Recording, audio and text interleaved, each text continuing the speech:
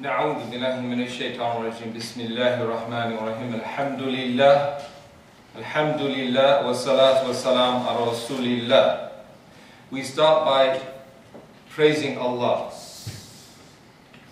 Furthermore, we ask Allah to bestow the peace and blessings upon the Prophet Muhammad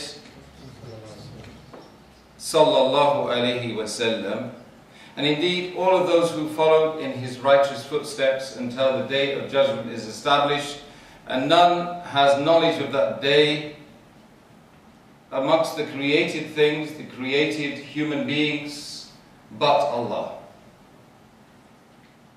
So today we need to address the topic, and I say we, it's the royal we, okay? We need to address the topic of patience, persistence, and indeed the final examination. Because for 10 years I struggled before I became an academic, and then as an academic I struggled to find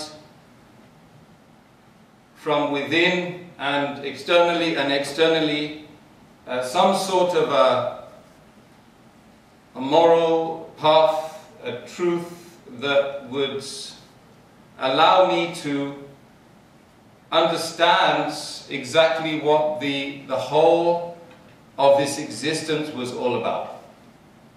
So I struggled and I strived, and I had persistence. I had great persistence in this task. Why?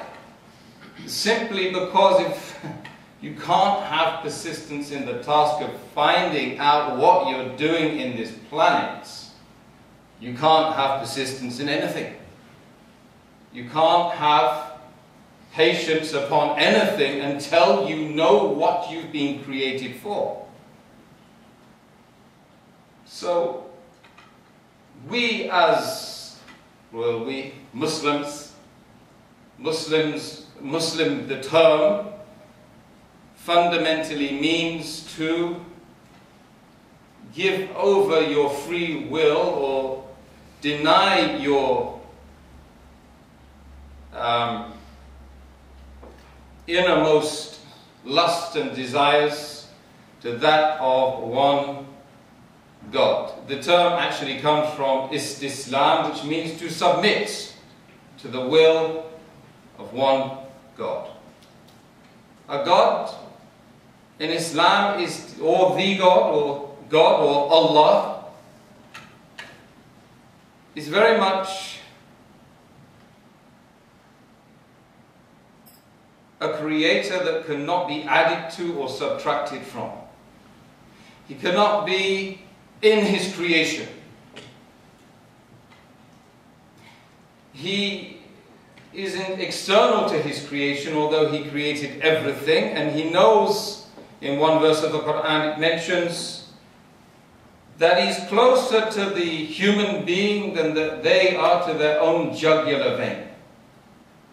So he knows the aspirations of the human being more than the human being knows himself. So we understand from Islam, the Islamic understanding of God, when God says something goes, we demonstrate our Islam, we become mu Islam. We do the verb mu Islam. We do Islam, we do submission. We're the submitters. This means that we cannot make the ground rules up ourselves. If we have a set of rules, we have a set of values, we cannot change those values to suit the needs of a group of people or a group of people within the believers, for example. Some of the Muslims want to pull us this way sometimes. Some of them want to pull us back that way. We have fundamental principles and we cannot change them. And it's not our fault. You can't blame us for that.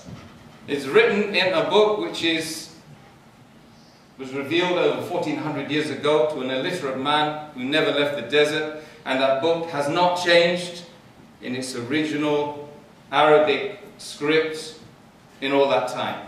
It's memorized by millions of people, some at the age of 7 and 8 years of age.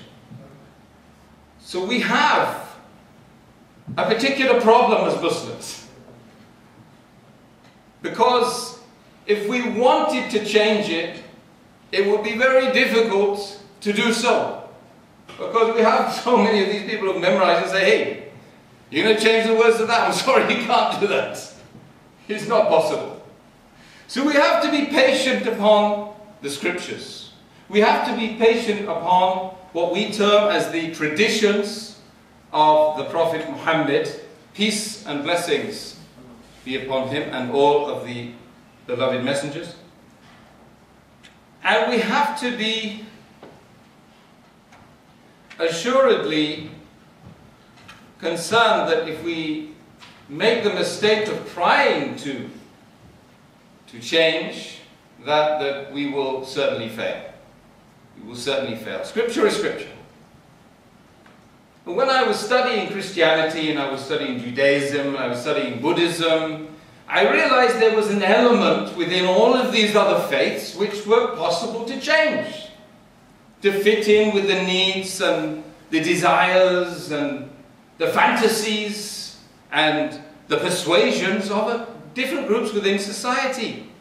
But surely, religion is all about giving a moral barometer.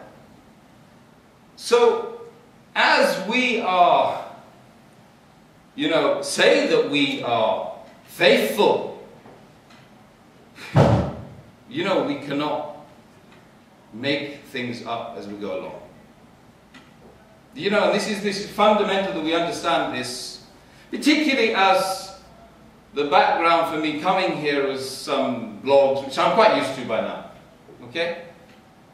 Stating that I'm this and I'm that, and I'm radical, and I'm a bit, probably a terrorist as well, when I say, I mean, it's fundamental that we address those issues. And we address them with wisdom and carefulness, and we don't want to upset people.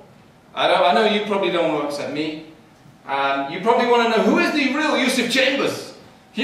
Sometimes I want to know who is the real Yusuf Chambers as well, when I keep reading blogs and stuff like that, But fundamentally, the real challenge for all of us, regardless of who I am, okay, is it's about what is indeed this existence all about. What is it all about? Now, we Muslims believe that this world is a test. Indeed, the Christians believe the world is a test. And the Jews, they believe the world is a test. And most of the other faith groups, they believe in some shape or form this world is a test. So, we believe that we struggle and we strive against following our evil desires. And the barometer for knowing whether or not you have erred is the moral barometer, is the Quran and the teachings of the Prophet Muhammad, peace and blessings be upon him, the teachings of all the other prophets that came before him, including Adam, the first man, Moses, Musa, Abraham, Noah, John the Baptist, David, all of the other prophets which are mentioned 25 in the Quran. And we use these as a moral barometer. Now, as Muslims, because we have this moral guideline in the shape of a book which we're not able to revise, not able to change, we believe it is actually the word of the one eternal, blessed Creator, Allah. So, our challenge really, therefore, is to remain faithful to those bodies of work, the Quran and the prophetic traditions of the Prophet Muhammad, peace and blessings be upon him. Now, for example, if you haven't got, like for so many years, I didn't have that guiding light in my life. I didn't have those books. I didn't have those scriptures. I would go about the world and do anything I wanted. Nothing, there were no holds barred, except what my heart and my brain told me not to do because it was going to lead me to danger. You see? So I would go around and we would experiment with human lives, with emotions, with alcohol, with drugs. Indeed, we would do anything, really, because we didn't have that moral guidance in our life. But essentially, something always pulled me back. That thing is known in the Arabic word as fitra. The thing which stops you from erring or from jumping over the cliff every time. You know, you just think, well, I've had my joy, but I'm not going to jump over because it's going to hurt, right? So, every single human being, we believe, is born in this state of being in touch, in some shape or form, with this natural disposition to knowing who God is, knowing really what our lives are all about, and it manifests itself sometimes when we're sick, when we're close to sickness or death, when some of our loved ones are about to perish, when we are in the hospitals or we're riding, as Allah says in the Quran. And the most beautiful, similitude, if you like, of this is that when you are riding on the waves, on a ship, and the sea is calm, you forget me. But then when I bring unto that vessel a storm, and you are in difficulty, you start to call upon me. And again, when the return of the calm occurs, it is like you never called upon me. You see, so this is the nature of human beings. We've heard of an example of a situation when people are in grave danger as a group of people, and they call unto God as they're in the throes of trying to escape that danger. The moment the danger disappears, again they forget. The job of the prophets of some magnitude that we understand from one of the hadiths of 124,000 have been sent since the beginning of mankind, or more, was to indeed shape the person and remind them of the fitrah. So I'm explaining Islam to you. And I'm explaining why we have to follow this set of rules. In fact, if we're going to be honest, we have to follow the Quran and the Sunnah. Because it's the only unchanged work of religion or any other, major body of work which has remained unchanged for such a long time, 1400 years, okay? Which was revealed to a man that was not of letters. He could not read or write. He was known as the Al-Amin. He was known as the trustworthy by his enemies. And one narration goes that when he received the first revelation, and after a time he was told, first revelation was Iqra. Iqra bismi rabbika alladhi khalaqa. Read in the name of your Lord who created you. So the next verse, which is some months or years, according to some scholars, is to arise and warn. So you've read, you've understood, and now you arise and you warn. And this is the job of the prophets. And this is the job of all the Muslims as well. Indeed, you find the Christians are doing this, and the Jews are doing this, but mostly the Christians are doing this to great effect all around the world. They're calling people away from the deception of this world to what they say is their deity. And we Muslims are supposed to do the same thing, although you don't find many of them doing it. Right? It's a failing of the Muslims who've been here for 120 years. The first mosque was established in 1889 by Henry William Abdullah Quilliam. He was a very successful lawyer, a revert like myself to the faith of Islam, who lived in Liverpool when Liverpool was number 2 in the empire, number 2 city, you know. And when he opened up this center, the first thing he does is he follows the Sunnah, he follows the traditions of the Prophet Muhammad. What does he do? He opens up the mosque, the house of Allah, on Christmas Day. Christmas Day, he invites 1,000 poor children into the mosque and he feeds them. This is Islam.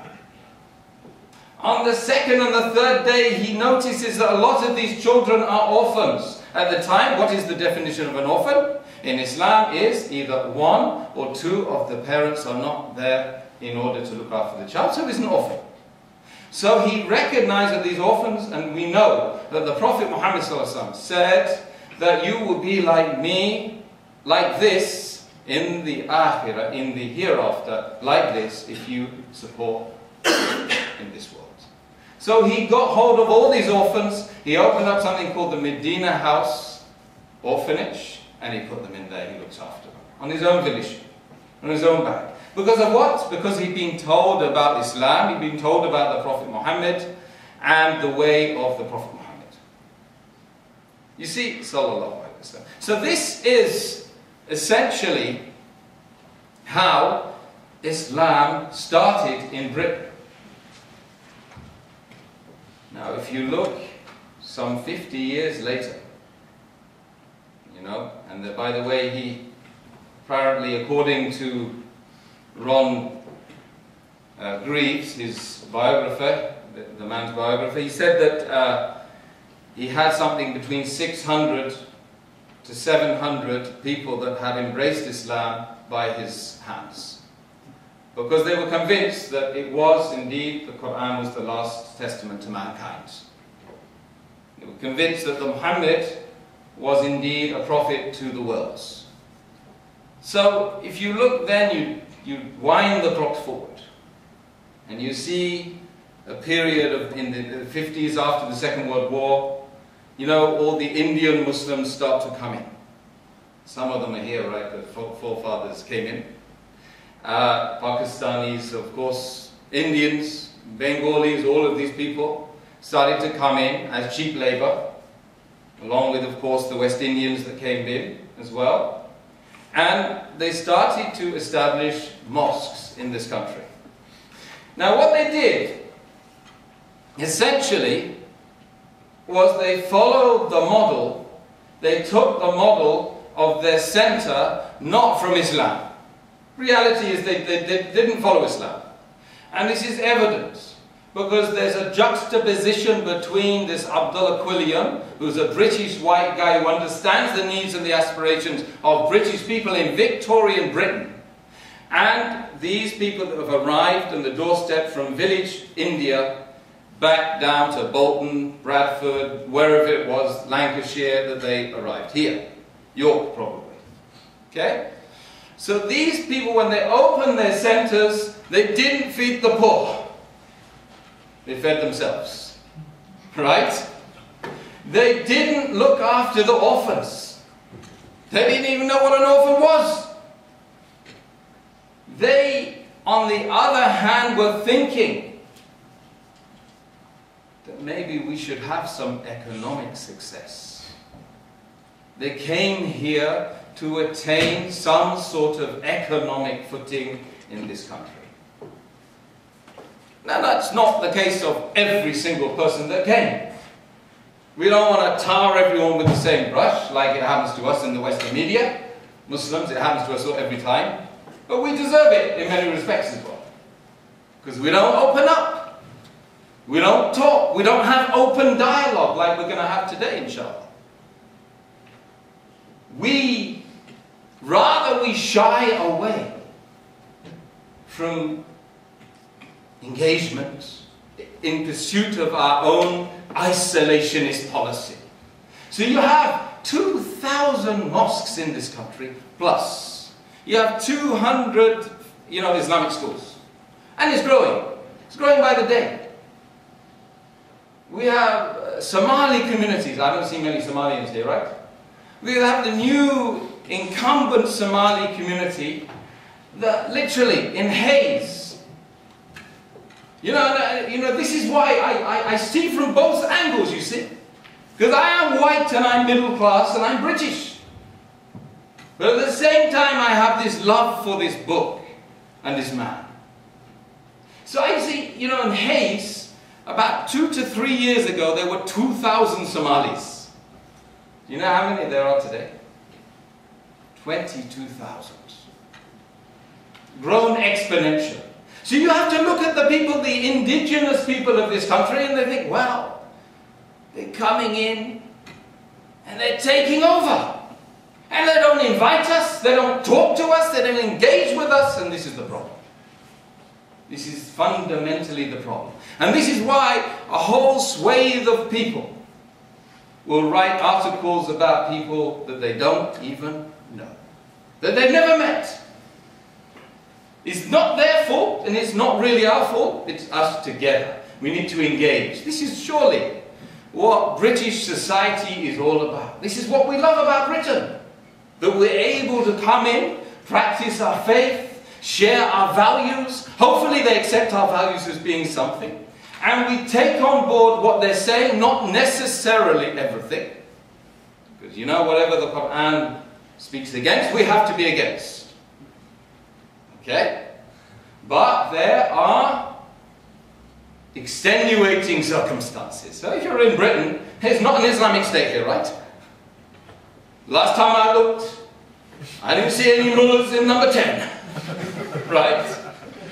As far as I'm concerned, this is a democratic society. First past the post-political system. And Dawood Kamran ain't taken Shahada yet. You know who he is? David Cameron. But maybe one day we can convince the people. We can convince the people that the last testament to mankind is worth another look. But until then, there's no killings, no chopping of the hands, no stoning, nothing. It's not going to go on. So I don't understand quite why we can't just talk and just be humans and talk together. I really, Glasnost. Back in the 90s we were talking about Glasnost, Who was that guy, Lech Wałęsa? The guy in the Polish shipyard. This is openness and transparency. We should be transparent wherever possible. The Prophet Muhammad sallallahu alaihi wasallam, peace and blessings be upon him, this is what it means. He said, in one beautiful hadith, he said, none of you have truly believed until you love for others as you love for yourself. And in the sharh of this hadith, by the way, so some brothers come to me and say, it's only Muslims. He's wrong. Because the classical scholars actually, they declare that this means insaniyat. Insan. It means that mankind is categorized by this hadith, not Muslims. So we have to see where we are and where we're at and what circumstances we've got around us. So we Muslims have therefore perhaps the biggest test, and we have to have more patience than everyone else put together. Because the final test will be, did you help those people to understand Islam, or did you stand by on the sidelines and ignore their needs? Did you tell them about the last testament to mankind? Did you tell them about this man who was known as Al-Amin, the trustworthy by his enemies? Did you tell them that when he first gave that account of Islam on Mount Sufa, and all of the Quraysh tribes, all of the warring factions and tribes were there, he said, if I was to tell you there was an enemy, and it was coming over the mountain, and just over there they were coming to destroy you, would you believe me? They said, yes, O Muhammad. Muhammad ibn Abdullah, the son of Abdullah, you are known as the trustworthy. There's no more trustworthy than you. He told them, guarantee of goodness, there's guarantee of khair and goodness is not up to me. It's up to the one that created us and put us here.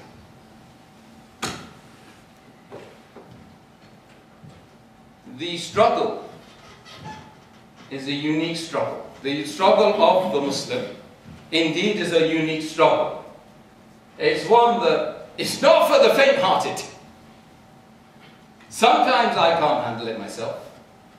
I see some people, they're falling by the wayside every day, you know. Oh, perhaps I should take my hijab off and appease those people that don't like my hijab. Oh, perhaps I shouldn't pray in public. It looks very not so hush-hush. Keep it hush-hush-eh. Oh, shall I call myself Mo instead of Muhammad? Or maybe I'll appease this group and allow this group. No. We don't do that, right? But we don't do the antithesis of that and become extreme. We don't become extreme. The descriptions of the best of mankind is known as the one who resides between the two extremes.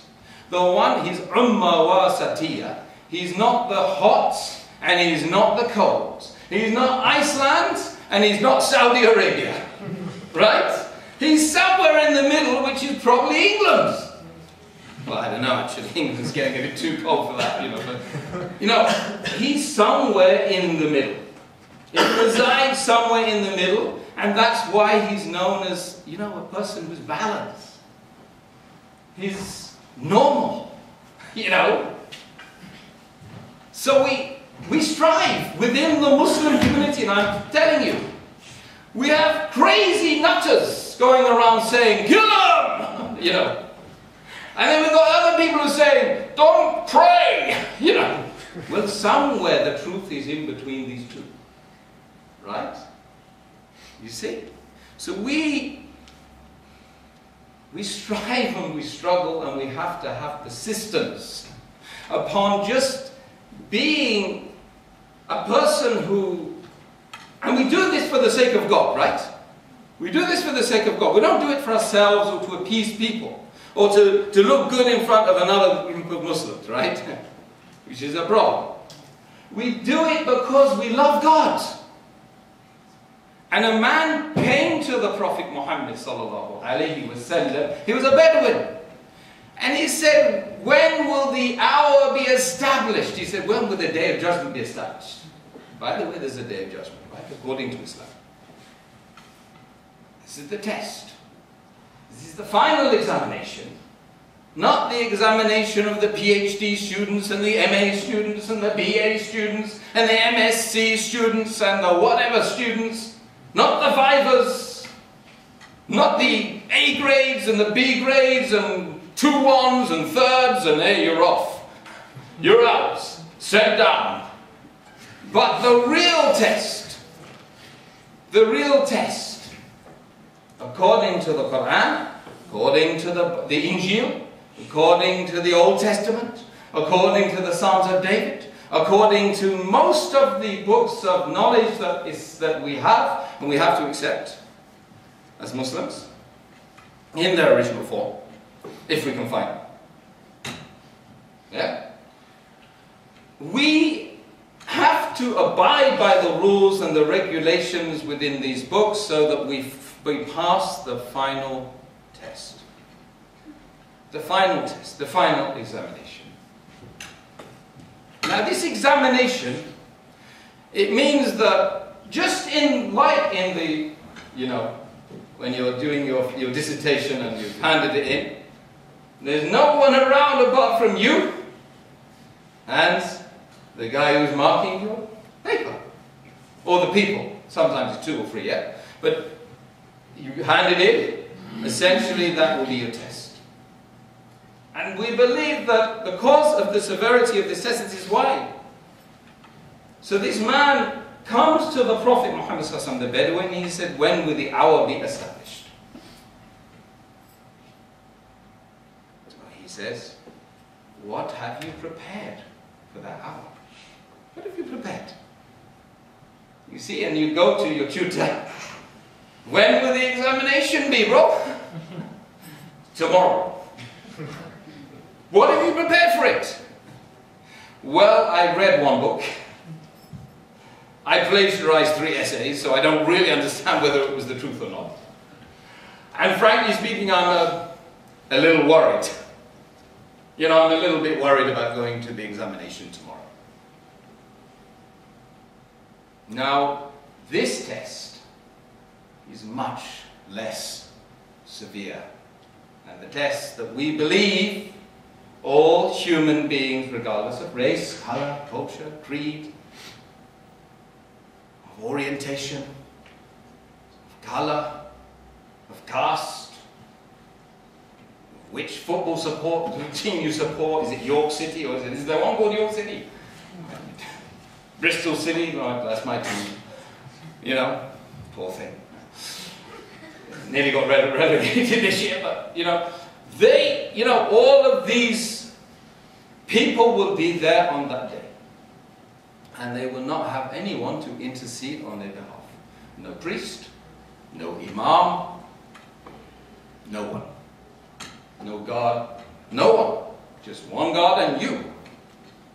This is why we believe that we have to have persistence. We fundamentally believe it. So going back to the man, he said, I haven't put much in store, O Prophet Muhammad.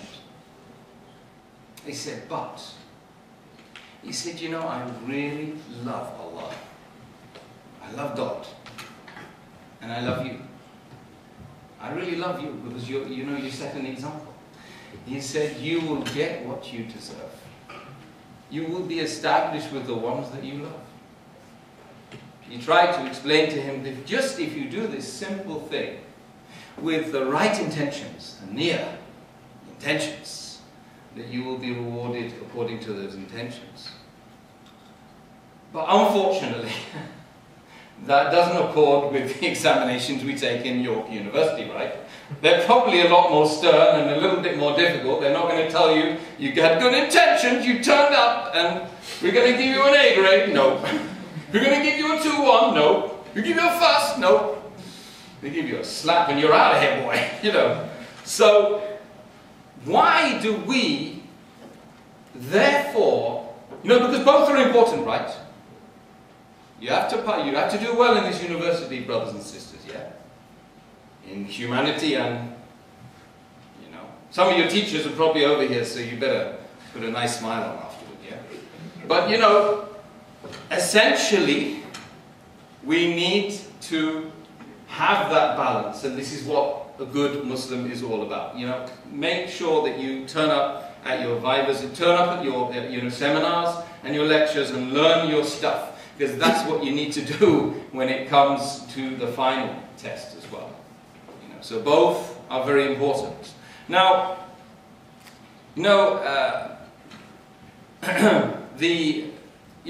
people will think, well, so why did God create us to suffer? Why? And it's something I ask myself sometimes. Well, because I didn't tell you about the other good bit. That's why. The good bit is, first of all, how long is this world for? What's the average life expectancy of a male in Britain today? And that's in Britain, right? Other places much less. What is it? 76. 60 to 70, right? Yes, 67. 76. 76. You sure it's that much? Yeah, I don't think it's that much, is it? You sure? Maybe not. Female is more, isn't it? Males only like, because they... Let's not get into that, right? Males don't know. They have a less years here, don't they? Generally speaking, right? Anyway, so here we are in this world with our 60 to 70 years, and the Prophet Muhammad actually said the people of this ummah, and everyone in the world alive today is of this ummah, according to Muslims. This is what they think, this is what they believe. The people of this ummah means nation. Okay? Comes from where? The ummi, mother. Comes from the mother. The nation of Islam comes from the mother. Okay? So the mother is very important in Islam. But without that, you're not going to have a nation. You won't even have the word nation. But the essential thing is that when, you've got this nation who's between, and the Prophet Muhammad mentions between 60 and 70 years of age. Yeah, he says, you will be aged between 60 and 70. He said that 1400 years ago in the desert. A literate man, by the way. Yeah? So he knew the people of this age would be between 60 and 70. And what I want to ask you is, would you, if I was to tell you, just suspend reality for the minute, yeah? If I was to tell you that, would you have 60 or 70 years in this world that you definitely know about? Or if I exchange that for an eternity in a place where you never die, you don't get old, you don't defecate,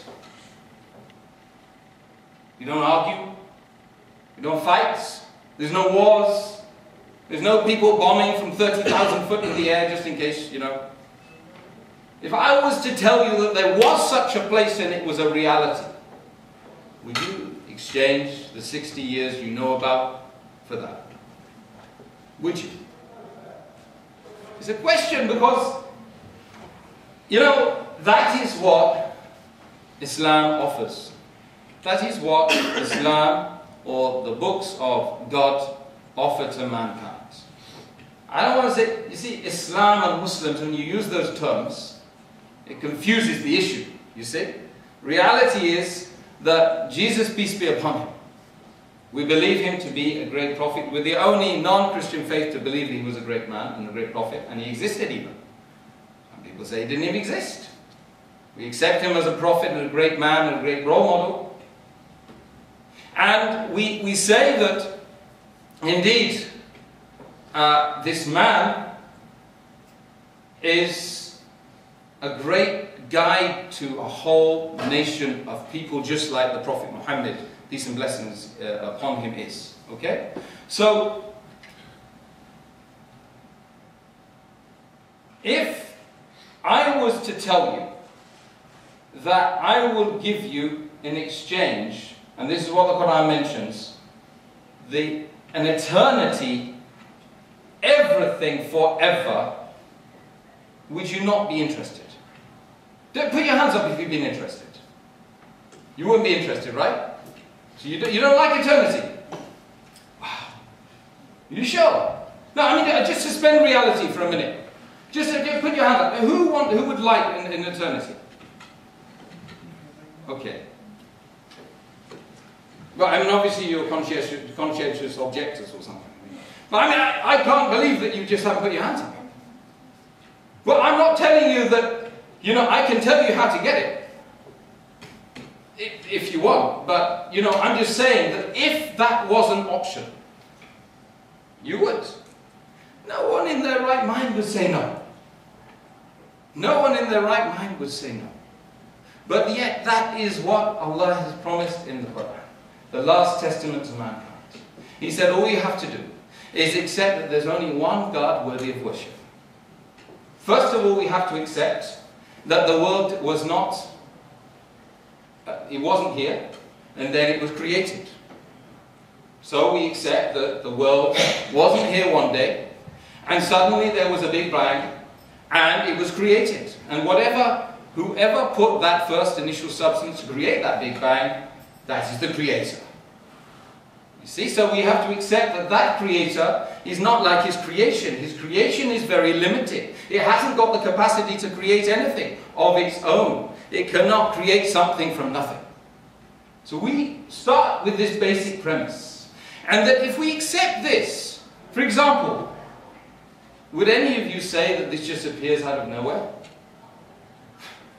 This just, right, I'm telling you, this appeared out of nowhere. No, it did. Look, it wasn't there a minute ago. It's in my hand now. Nobody in their right mind would agree with the basic premise that this appeared out of nothing. Okay? So there has to have been something there in order for all of this these proceedings to be going on right now today. Okay? Okay, so the first thing is basic premise. And as much as you want to argue from quantum physics and this and that and all this funky stuff, a vacuum is something. Even one molecule, if it was there, someone put that molecule there. Someone put the atom there. Someone put the element there. You see? So fundamentally, we all got to come off on that thing, and this is what the Quran says. That do you think that you were created for mere play and amusement? Do you think that this existence is just all for nothing? You become food for worms? This is what my mother said to me. You know, I'm always having arguments with, not arguments. Hi Mum, how you doing? You know, give me a slap or I do that. But you know, she's constantly telling me, you know, I'll just get eaten by the worms. They actually burn me because I don't want to be eaten by the worms. I said, what's the difference between burning and worm eating? I prefer the worms. You know. I said, really Mum, come on. No, she's getting to the point where she accepts there must be a creator of all of that because that didn't arrive on its own. Okay? If we accept that, we accept that God is God and He's completely unique, He's on His own and He doesn't have partners, He doesn't have anyone like a human, doesn't have a son, doesn't have a father, doesn't have daughters, He doesn't have a pet dog. He's just in His own paradigm and we're on our own paradigm. This is Islam. I'm explaining Islam to you. Okay? Okay? Just you think I'm preaching you. Well, I am actually. I've got to tell you the truth. But the reality is that all of this, right? If it's true and there's only one God worthy of worship, and that's the first part of the Shahada of Islam, there's Ashhadu, I testify, and La ilaha illallah, I testify there's only one God worthy of worship, and Muhammad is the last messenger. So what I say is the first bit, most of the people, and I remember, Muhammad Ali has got a very good talk he gave in America. He's a Muslim, obviously, yeah? So he gave a talk and he was saying the same thing about, there's only one God. He said, look, put your hands up. In the audience then, most of the people had their hands up. Most of the people, and what's changed? We became richer. We became less dependent upon a creator. Right? And now all the stats, if you look at some of the new statistics, I've just read one the other day, saying that the most impoverished countries are the ones who have more adherence to religion. They're more believing, they have more believers. And these countries, nominally, I'm a Christian, you've heard it all before. Yeah, I believe sort of thing, not really. I'm agnostic, Now I'm sort of on the fence, really. Well, okay, I understand. So when people have more wealth, they have less need of creator, according to these statistics that I've read, and this is the conclusion that was drawn. And this is in history as well. Who is Pharaoh? Who is the Pharaoh? The Pharaoh, he said, I'm not in need of a God, and he even called himself a God. He called himself a God. And the prophets used to come, and they used to, have to fight these guys. Because they call themselves God. So we all of this history demonstrates to us that fundamentally there is this good and evil battle going on all the time. And right now, the shaitan or the devil or the enemies of God are winning. The enemies of God, whether you're Christian, Jew, atheist, Enemies of God, whoever they are winning the battle against the believers. Because we don't have the ability to impart our knowledge. So there's one God worthy of worship. The one that we will call when we're on the ship and it's in distress. No doubt, when you're on your own, you're sitting in your own, on your own, and your heart starts to fluctuate. Does that ever happen to you guys? Your heart starts to fluctuate. You think, oh no, oh God, please help. You don't call to your mother. You don't call to your mother at that stage. You don't call to your father. You don't call to your soothsayers. You don't go on Sheikh Google and ask him, what happens when my heart starts, forget it, it's all finished. You go back to your fitrah and you call to God. And in this country, we used to have language which included God. We used to talk about God be with you. My grandmother used to say, she was an atheist. She believed, she was going to, but she used to say it. God bless. God be with you. And, if you go to any Spanish person, any Spanish in the room? Spanish, Hispanic, adios to God. All of these expressions didn't come out of nowhere. So, there's one God worthy of worship. And then, what happens after that? One God, because He's completely unique, He sends books of instructions because He doesn't want to leave us without instructions, because that wouldn't be a merciful God. He's got to send books of instructions. So we have the Injil, the Gospels. We have the Talmud. We've got the Old Testament and the New Testament. We've got the Psalms of David. We've got all of these books that in the original form I fundamentally believe were sent by God. And the last testament to mankind, I believe. And I have compelling reasons to believe this. The last testament is the Quran. It's in the British Museum, the Topkapi Museum in Turkey. You will find some of the original manuscripts of the Quran between 20 to 30 years old. Okay? And these books, if you compare them with an Arab to any book that is here called the Quran in Arabic, you'll find there's no difference at all. 1400 years this book has lasted. 1400 years plus. And that we have in it scientific miracles, we have historical miracles, we have linguistic miracles. Indeed, any book that is lasted for that amount of time without it being contested, reviewed, rewritten, edited, is a miracle in itself. I challenge anyone to come up with any other book that is lasted in history as the Quran has. Okay? So that we consider, just like, when I bought this, you see, poor thing, this thing, Steve Jobs did a good job. He gave me this technology, and along with it came an instruction book. But if there hadn't been an instruction book, and if I didn't know the experience of vast waves of people out there who had one of these, I would have been in a lot of trouble, right? So what about the human body? What about the human mind? What about our own existence here? Forget about the existence of the iPhone. It's I, me. What happens? Where am I? I used to wake up. And this is just something anecdotal for you guys. You might say, what the hell is this guy talking about? Let's get out of here, right? Fair enough. But I used to wake up every day in Britain. Brighton, Brighton, I was living in Brighton. Right? And I used to look out the window.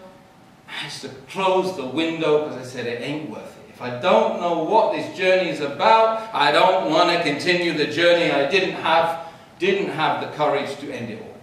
Didn't have the courage to end it all. See? So when I came with this book gave me good reasons to believe. It's on here, right? You know, Quran Search, I think it's called, yeah? That's why I'm pointing at it.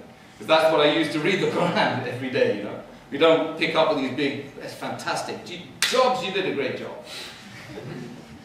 You know, so fundamentally, if we have this belief in this one God, and that God has given us this book of instruction, all we need now is a guy that can explain and show us a path. This is me thinking, right? Wow, this guy, he stands on the sermon on Mount Sufa, and he calls the people, and he reveals to the people that none of you will believe. I mean, most of you are not going to believe this. Because then he knew that they wouldn't believe him. And then the Quran reveals, Allah reveals through the angel Gabriel. On the same day, he reveals a verse, and one of the guys is standing there. The first thing he does when he hears what Prophet Muhammad says, he says, "Verily, verily, you are cursed, Muhammad, and your family is cursed." Abu Lahab. His name is Abu Lahab. The very same day the Quran, the verse is revealed, Abu Lahab, he will be in Jahannam, in hell. He will never believe. He will never say that he believes what you're saying is true, that there's one God. Now the pagan Arabs had 360 idols. They had good reasons to disbelieve, because they were controlling the pilgrims. They had trade routes coming in. And they had allegiances toward one another, which made them very powerful and very rich, so they didn't believe. So Abu Lahab was one of these people. And he says straight away, and then the verse of the Quran is revealed, "You'll never believe Abu Lahab." You know what he did? He could have, on that day, destroyed the message of Islam. Could have. Why didn't he just say, "Muhammad, I believe you're a prophet. There's only one God worthy of worship." And the whole of Islam would have been washed away. He hated that man the day he... For 10 years, the verse existed with the Prophet Muhammad. And he did nothing about it. He could not. His tongue was tied. Why? Why would a prophet who was a soothsayer or a madman or a deluded liar give the ability for his enemy, for the enemy who was standing, or somebody standing in front of him, to destroy his religion, to destroy the message he was giving? No. Because it proves that he wasn't a madman. He wasn't deluded. And the last thing I want to tell you about this man is that, you know, when you have a boy in Arabian culture at that time, they would be burying their unwanted children alive who were female. The female, amongst you, all of you, imagine it. Your father goes out with your sister and buries her alive. This is what they were doing before the Prophet Muhammad ﷺ came. Arabian culture was awash with disgraceful things. They would fight for 10 years over somebody calling somebody a name. Now we just do that when the football's around, you know. But anyway, the reality is that this society was so evil and iniquitous. When the Prophet came, he saved the women. He took the slaves out of slavery. He made the children something special. He looked after the children, he looked after his wives, he looked after society. And this is why the first 300-400 people that accepted Islam in the Arabian Peninsula there were women and slaves. There were women and there were slaves. He really took the people because he loved them. He cared about them. He used to cry in the cave of Hira, "Oh Allah, save me and help me to save the others." This is a man that was sent amongst mankind, and Jesus wasn't born in Rotherham. He was not born in Rotherham. Jesus was not born in Rotherham. He was from the same area as the Prophet Muhammad ﷺ. So believe that if you can believe the Bible, you can believe the Quran. If you believe the Bible is sent from God, you can believe the Quran was 600 years later. So, when I got the Quran in my hand, I opened the curtains. I opened the curtains. I looked out in the world. I see, I like these people. You know, people used to come to me before Islam and they say, "Hi, Tim." Name's Tim, by the way.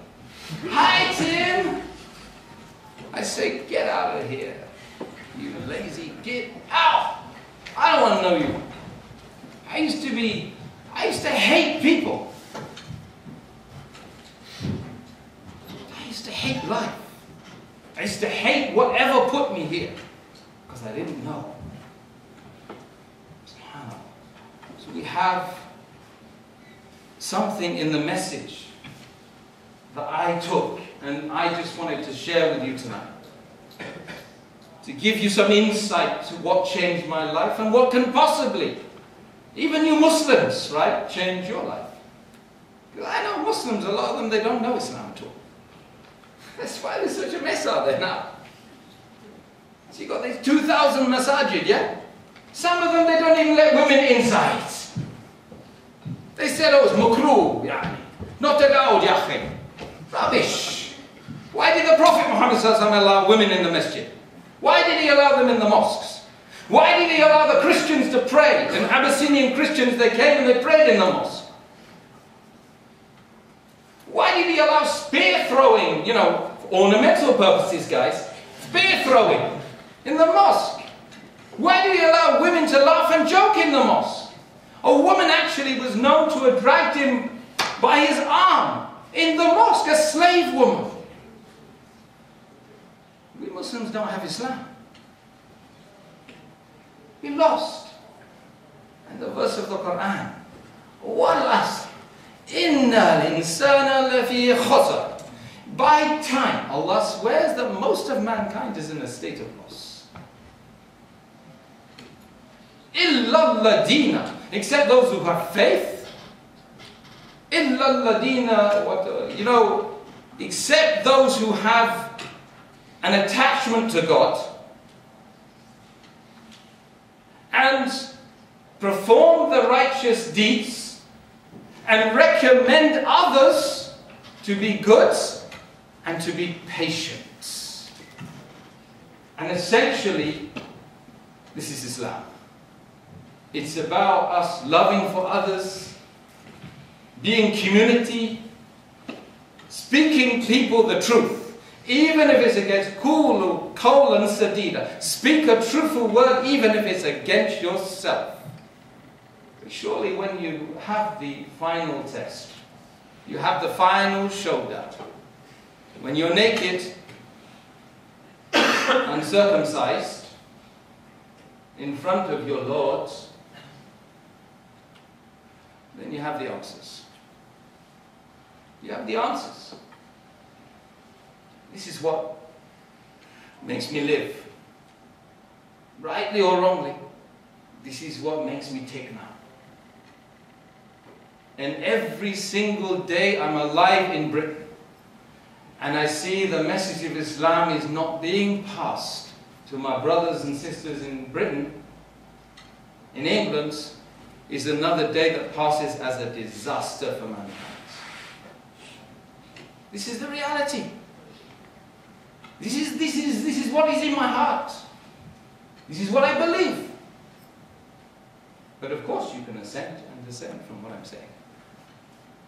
But I advise you, as you will no doubt advise me, with other things, in other ways, to first of all, if you're a Muslim, invite your brothers and sisters in humanity for a nice meal, pakora, samosa, you know, invite them for a tea, bring them on down, and just speak from your heart. What goes from the heart, or leaves from the heart, goes to the heart. What goes from the tongue goes to the ear, in one ear, out the other. Like that. That's when you got a really good lecturer in the university. You got some really good ones, right? Don't say no. It's being recorded. So, You know, you've got really good lecturers and they speak from the heart, right? Even if it's just something about an atom. But when they speak, you remember it. Right?